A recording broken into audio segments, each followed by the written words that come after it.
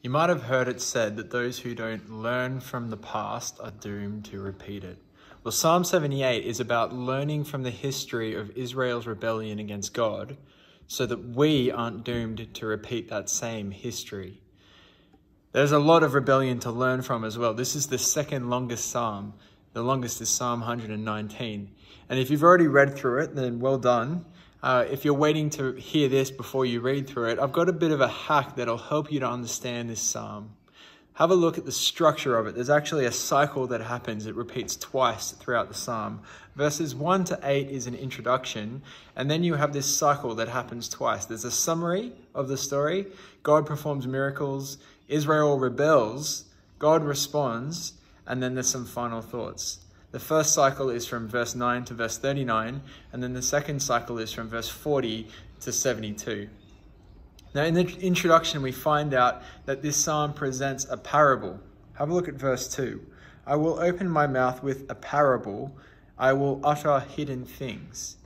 Now, that word parable, it could equally be translated as a riddle or as a puzzle that needs to be solved. So this psalm is a parable, or it's a puzzle that needs to be solved. So what is the riddle? What's the puzzle?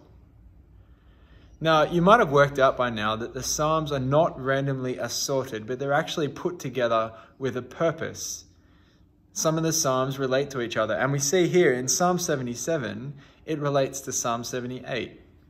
If you listened to Travis's devotion yesterday, you would have heard Travis point out that Psalm 77 verse 11 says, I will remember the deeds of Yahweh. Yes, I will remember your miracles of long ago.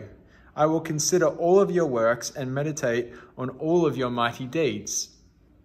And then Psalm 78 is a reflection of those miracles. But the puzzle is that it doesn't elicit the expected response from Israel. See, God does his miracles and Israel rebels against him rather than being faithful to him.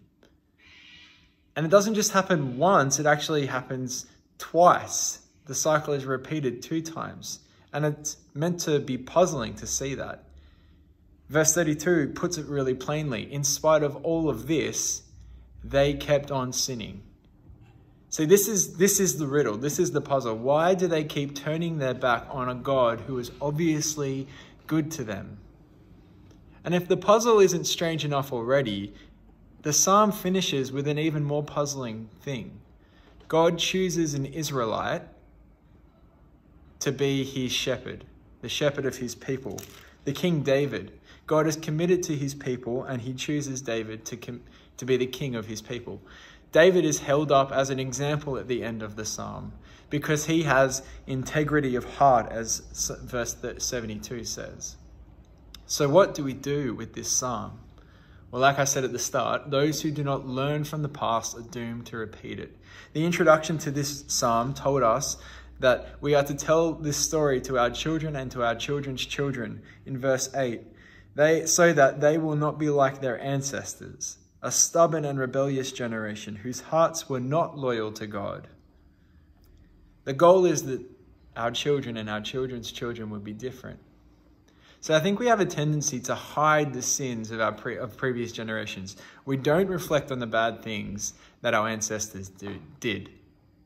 In fact, we might not even know about some of the bad things that our ancestors did. But there is certainly prudence in reflecting on the sins of our fathers and of our fathers' fathers, because they are very likely to be the same sins that afflict us. So let me ask you, what sins or mistakes of previous generations in your family do you need to be warned against? Is it alcoholism? Or is it some other kind of addiction? Maybe it's a bad relationship to money that has been common in your family. It could be an inability to rest. Or maybe it's marital breakdown. Those who do not learn from the past are doomed to repeat it. Be sensitive to the sins of your ancestors. See, the New Testament also encourages Christians to look back on the history of Israel so that we can learn from their mistakes. Paul writes to the Corinthians, and he says in chapter 10, verse 6, these things occurred, talking about the history of Israel, as examples to keep us from setting our hearts on evil things, as they did. This psalm is here to remind us that those who do not learn from the past are doomed to repeat it. And so we should learn from Israel's past, and we should learn from our own past.